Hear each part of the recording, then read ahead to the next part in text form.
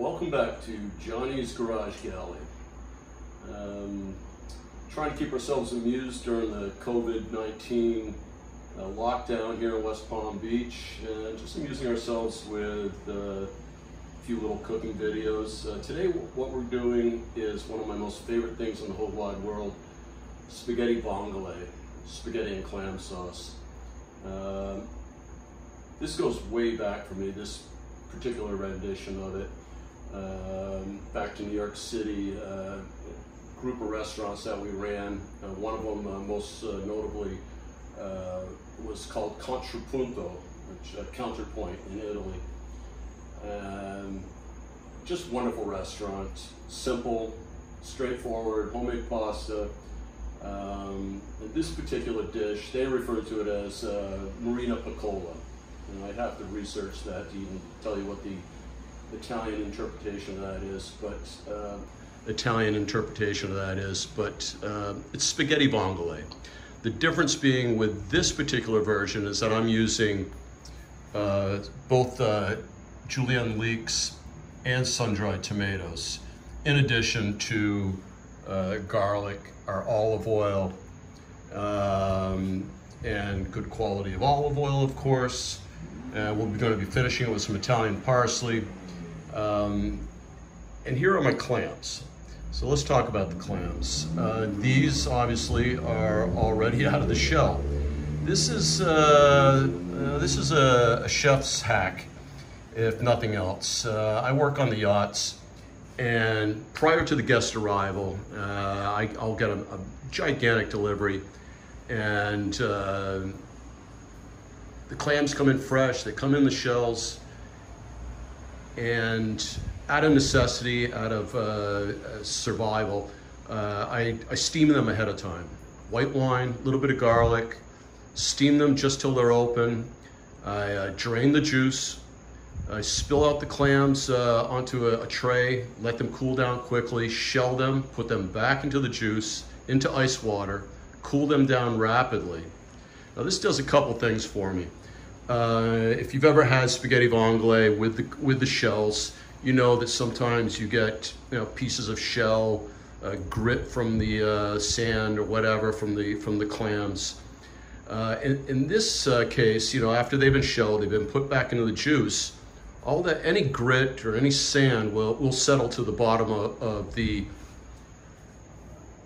container. What I do is after they cool down completely, I gently lift the clam meat out of the juice. I'll put them into storage containers, let all that sediment settle to the bottom, pour it over the clam juice again, package, and freeze them. And in a minute's notice, I can have spaghetti vongole ready for my guest. So there you go. And these clams are farm raised. If you're up in the northeast of America, you're up in Maine, Massachusetts, you get those beautiful little necks, wild little necks. They're just bristling with the freshness and the salt from the ocean. Yes, much better product. Okay, so what we're going to do now is we're going to get some heat underneath our garlic. We're going to put a little color on this, just toast it a little bit. We're going to add some hot pepper because I think that's just a natural for me. And then I'm going to add once the garlic is browning, we're going to add the clam juice, and that will immediately stop the garlic from browning. At that point, I'll add my sun-dried tomatoes and my leeks. And so the sauce can be made ahead of time.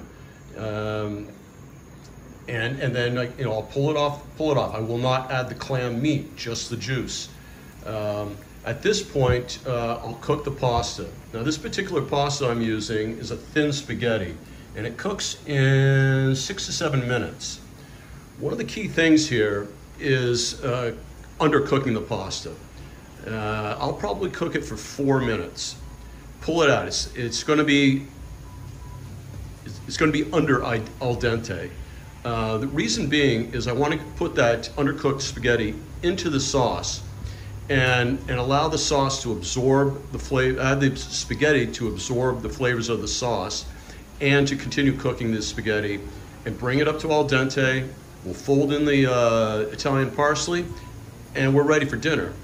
Now, another key thing with spaghetti vongole, once it's cooked, you have to eat it. You can't sit. Al dente pasta, the Italians are extremely passionate about this, and rightly so.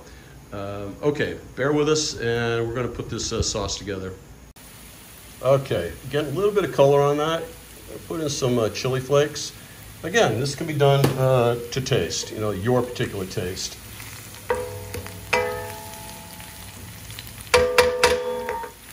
Little disclaimer here, I'm cooking with one hand and filming with the other, and so there you go. I'm adding the juice, and that'll stop the garlic from browning.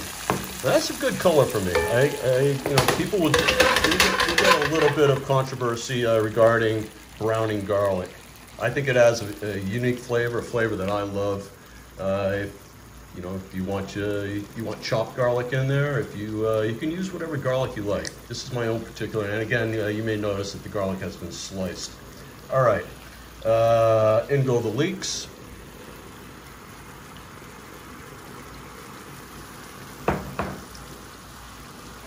Now these sun-dried tomatoes here, if you can notice, these are actually from Italy, packed in oil. There's many varieties of sun-dried tomatoes.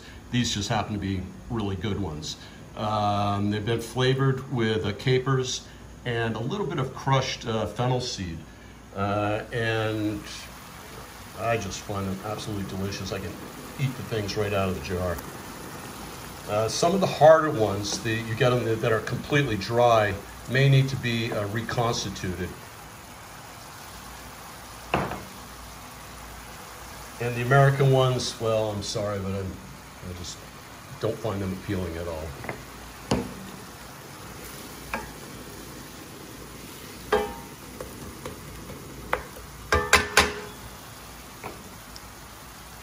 Right.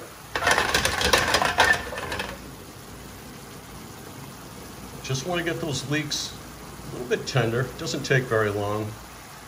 Then we're going to remove it from the heat. I'll put my pot back on. We're going to cook our pasta, like I said, for 4 minutes. Fold it into our mixture. Add the clams at that point. The clams just need to be warmed up. They're already cooked. I don't want to cook them until they're rubbery. And then it's time to eat. I'm hungry. Okay, we got a good boil going here.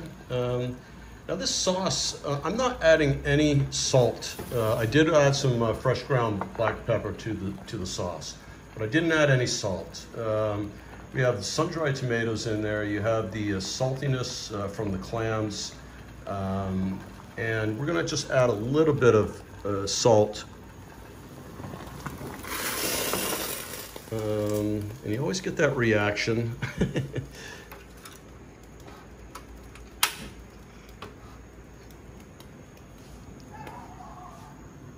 I don't know the scientific reasoning for that, but it's not the first time that's happened to me. Okay, we'll add our pasta. Now, like I said, this particular pasta is 6 to 7 minutes. It is a thin spaghetti. And okay, we're at 4 minutes. I don't know if the camera's going to quite do that justice, or if you can pick up on it, but the pasta is somewhat pliable, but it is still crunchy. It's under al dente. So what we want to do now is we just want to stir that all in and let that sauce, the garlic and the olive oil, the clams and sun-dried tomatoes, soak up, let the pasta soak up all that wonderful flavor.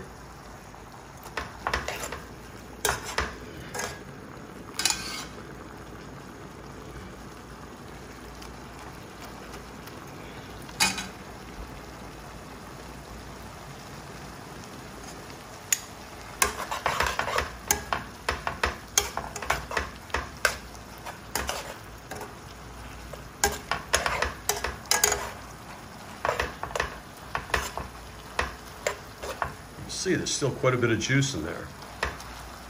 That's good. I also have a little more juice reserved, and I'll use those clams for another purpose. I think I have enough clams in there. But if the pasta dries up too much, absorbs too much of it right now, I can always add a little bit more juice. Oh yeah. I'm going to say we're about 1 minute away from being a perfect al dente.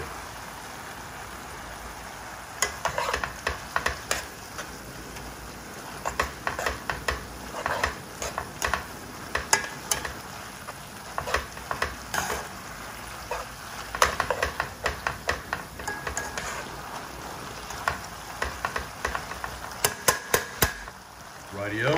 Okay, final thing. Parsley, Italian parsley. I love it. I'm not bashful.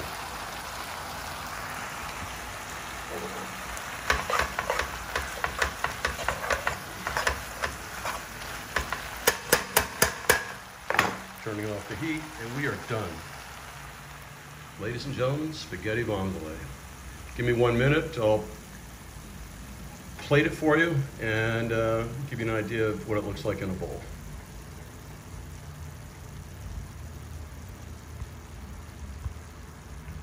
Camera will not turn. And there you have it.